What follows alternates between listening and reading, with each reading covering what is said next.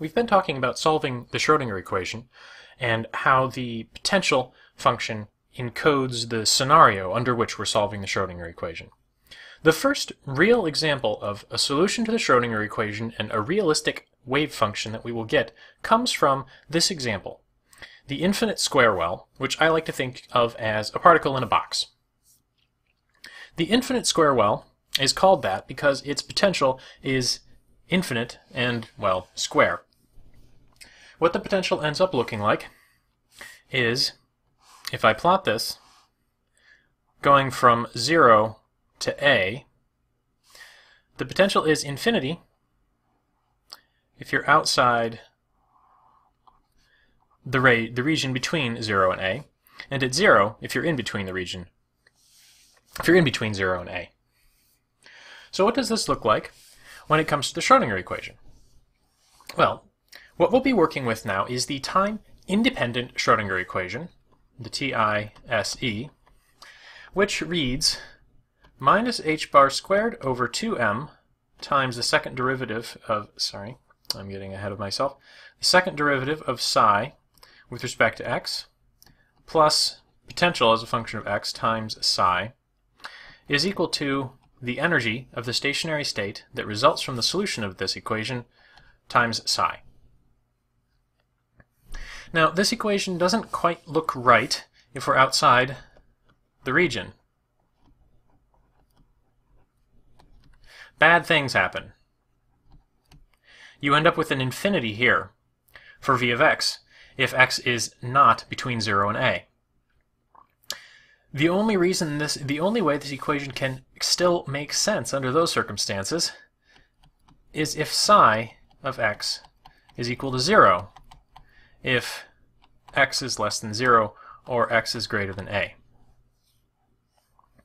So outside this region, we already know what our wave function is going to be. It's going to be 0, and that's just a requirement on the basis of infinite potential energy. Can't really exist in the real world. Now, what if we're inside? Then v of x is 0, and we can cancel this entire term out of our equation. What we're left with then is minus h bar squared over 2m, second partial derivative of psi, with respect to x, is equal to e times psi, just dropping that term entirely. So this is the time-independent Schrodinger equation that we want to solve. So how do we solve it? Well, we had minus h bar squared over 2m times the second derivative of psi with respect to x being equal to e times psi. We can simplify that just by rearranging some constants. What we get, minus second derivative of psi with respect to x equal to minus k squared psi. And this is the sort of little trick that people solving differential equations employ all the time. Knowing what the solution is, you can define a constant that makes a little more sense, in this case using a square for k instead of just some constant k. But in this circumstance, k is equal to root 2m times e over h bar. So this is our constant, which you just get from rearranging this equation.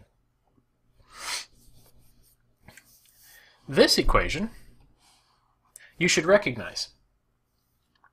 This is the equation for a simple harmonic oscillator, a mass on a spring, for instance. Now, as I said before, the partial derivatives here don't really matter. We're only talking about one dimension, and we're talking about the time-independent Schrodinger equation, so the wave function here, psi, is just a function of x, not a function of x in time. So this is the ordinary differential equation that you're familiar with for things like masses on springs. And what you get is oscillation. Psi, as a function of x, is going to be a sine kx plus b cosine kx. And that's a general solution. A and b here are constants, to be determined by the actual scenario under which you're trying to solve this equation. This equation now, not the original Schrodinger equation. So these are our solutions. Sines and cosines. Sines and cosines. That's all well and good, but that doesn't actually tell us what the wave function is because, well, we don't know what a is, we don't know what b is, and we don't know what k is either. We know k in terms of the mass of the particle that we're concerned with, Planck's constant, and the E separation constant we got from deriving the time-independent Schrodinger equation. While that might be related to the energy, we don't know anything about these things. These are free parameters still. But we haven't used everything we know about the situation yet. In particular, we haven't used the boundary conditions, and one thing the boundary conditions here will determine is the form of our solution. Now, what do I mean by boundary conditions? Well, the boundary conditions are what you get from considering the actual domain of your solution and what you know about it, in particular at the edges. Now, we have a wave function that can only be non-zero between 0 and a. Outside that, it has to be 0.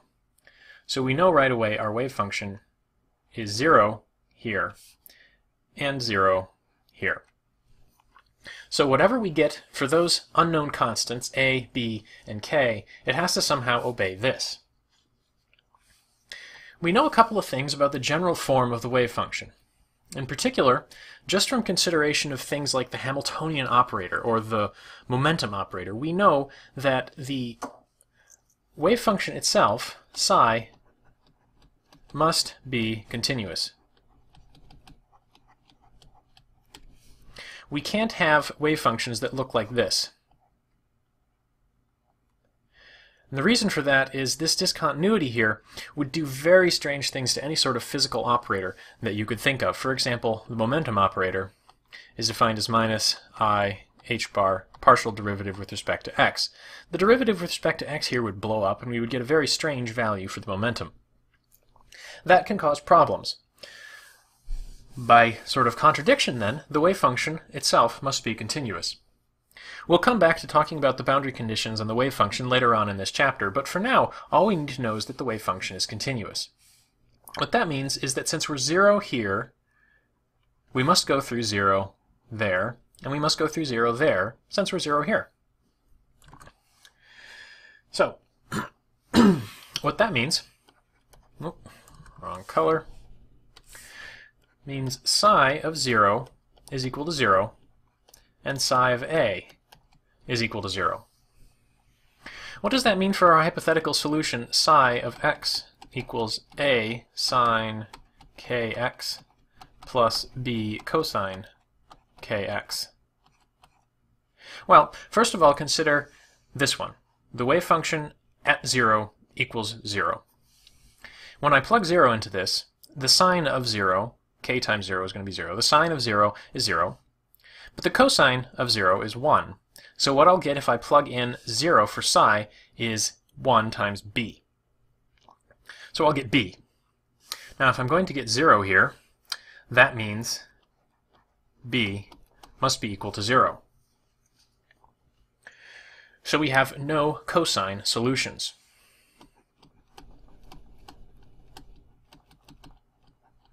No cosine part to our solutions.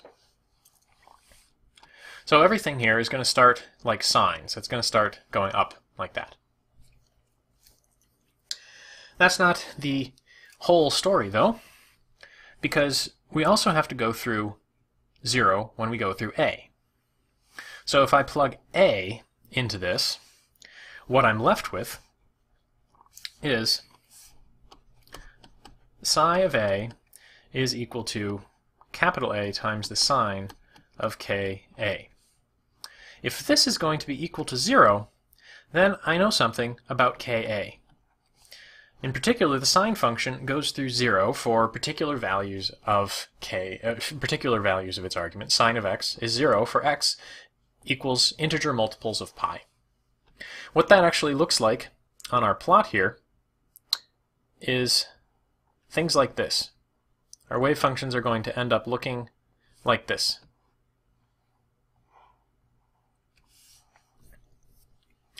So let me spell that out in a little more detail. Our psi of a wave function is a times the sine of k times a. And if this is going to be equal to 0, Ka has to be either 0, plus or minus pi, plus or minus 2 pi, plus or minus 3 pi, etc. This is just coming from all of the places where the sign of something crosses 0, crosses the axis. Now it turns out this is not interesting. This means psi is 0 everywhere, since the sign of 0 is, well, sine k times a. If Ka is going to be 0, then everything. If Ka is 0, k is 0. So the sign of k times x is going to be 0 everywhere. So that's not interesting. This is not a wave function that we can work with.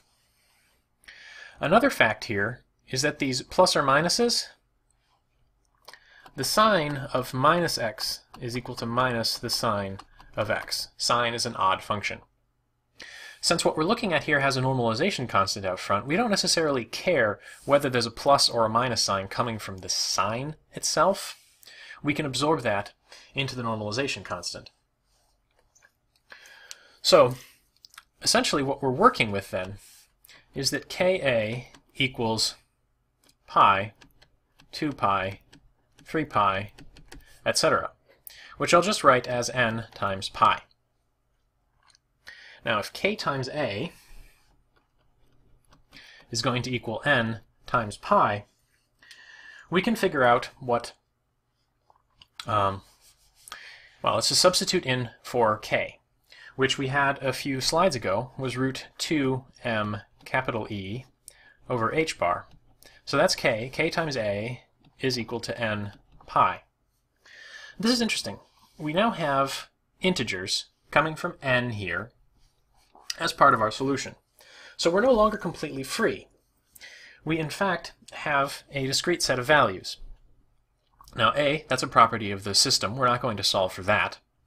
M, that's a property of the system. H bar, that's a physical constant. The only thing we can really solve for here is E. So let's figure out what that tells us about E.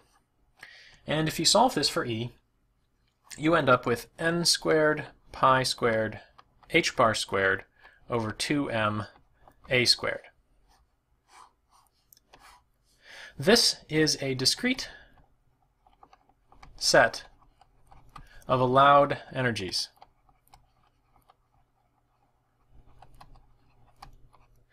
And I'm going to put an exclamation point there because this is important. This is the quantum part of quantum mechanics.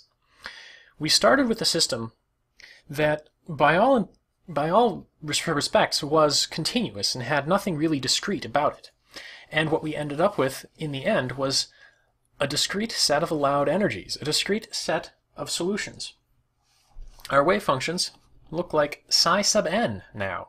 We don't have just any possible value, and they're going to be big A, a normalization constant, times the sine of, and if you substitute all of this back in, Ka is n pi.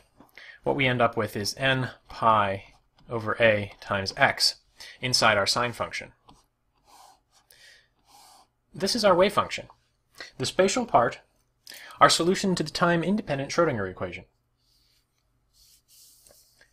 There's only a discrete set of them, and that's interesting.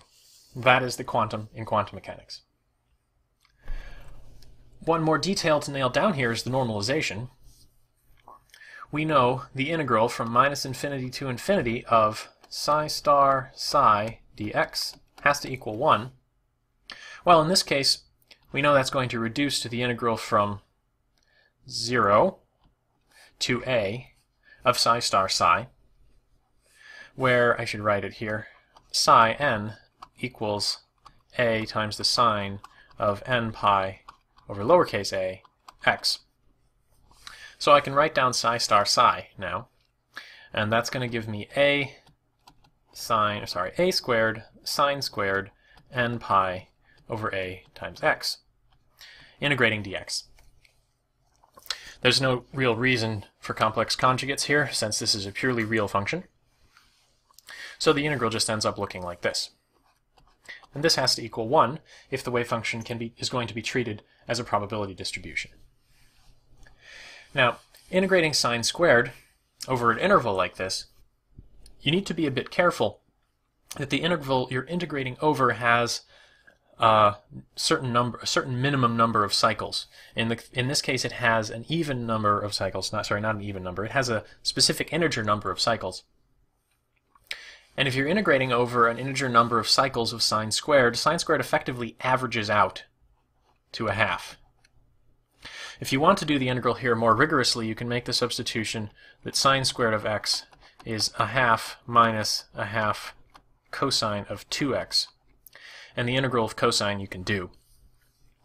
But for now, I'm just going to simplify this and say this averages out, the sine squared part here averages out to a half. And what we end up with then is a squared times a half of the actual interval we're integrating over, 0 to a. So technically this should be a minus 0, but you get the idea. The integral must equal 1 in order for things to be normalized, which tells us that a is equal to the square root of 2 over a. Big A is the square root of 2 over little a. So that determines our normalization constant. Now we know everything about our solutions. Psi sub n of x is root 2 over a times the sine of n pi over a x. That's our wave function, normalized and ready for use. So these are our solutions, and these are the energies associated with those solutions, and we only got a discrete set of them. In order to better visualize this, I'm going to draw a diagram for you, and this is a common sort of diagram to draw in quantum mechanics, though it does abuse the system of units a little bit. If this is our x-axis, we know our wave function is only defined, only non-zero, in between 0 and a. So we have this region that we're interested in. Now I want you to think about this y-axis now as a hybrid energy wave function axis. Now treating it as an energy axis, I'm going to make some marks here.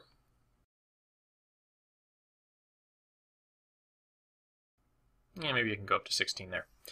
And each of these marks represents sort of one unit of energy. I'll label this lowestmost tick mark E1. What I get if I substitute 1 in for n in this expression for the energy. Essentially, pi squared h bar squared over 2ma squared is this value. Now, E1, consider a line at E1. Now treat this as an axis for a plot of the wave function. Now we know what the wave function looks like for E1. If we substitute 1 in for n here as well, we just get sine pi over a times x with the normalization constant. Just to show the shape of this wave function, we don't really care about the normalization constant. And it looks something like that. Now, if I continue up to E2, E2 here, if I substitute 2 in for this, means I'm going to be getting a 4 here, so it's 4 times bigger than E1. So I go up to 4 for E2. I draw a second line across. Now I can plot the wave function psi2. We're going to have a 2 here, so we're going to effectively go from 0 to 2 pi as x goes from 0 to a. So what that means is going to look like, it's a full cycle. I'm not doing a very good job drawing it. Full cycle of a sine wave. I can keep going now. If I substituted 3 in here, I would get 9 times what I get if I substitute 1 in here. So 1, 2, 3, 4, 5, 6, 7, 8, 9. We're up to here. 5, 6, 7, 8, 9 here. It's going to be E3. And I can draw a line across here. Consider that now as the x-axis for the wave function psi3. And that's going to be 3 half cycles of a sine wave. And you can continue on. If I go up to, say, 4, E4 is going to be at 16 times E1. It's going to be somewhere up here. It's going to look something like that. So half a cycle, 2 half cycles, 3 half cycles, 4 half cycles, gradually moving up in energy from effectively 1 to 4 to 9 to 16, going up as n squared. So this is what our wave functions look like, and they have a lot of nice properties that we'll talk about later. But just to highlight one, if you look at the middle of the interval here, a over 2, either the wave function has a maximum or it has a 0. Maximum, 0. And the trend continues. Maximum 0, maximum 0, maximum 0, maximum 0, as you continue to go up in energy. If you center yourself at the midpoint of this interval, your wave function is either even or odd, and it's alternatingly even and odd. Even about the midpoint, odd about the midpoint. Even about the midpoint, odd about the midpoint. And this sort of general structure and the degree of symmetry we have here leads to some really nice mathematical properties that connect this analysis with Fourier analysis, Fourier series in particular, which is what we'll talk about next. For now, to check your understanding, here are 2 arguments about what we did over the last couple of slides that disagree with what we did, and your job is to figure out what's wrong with these arguments.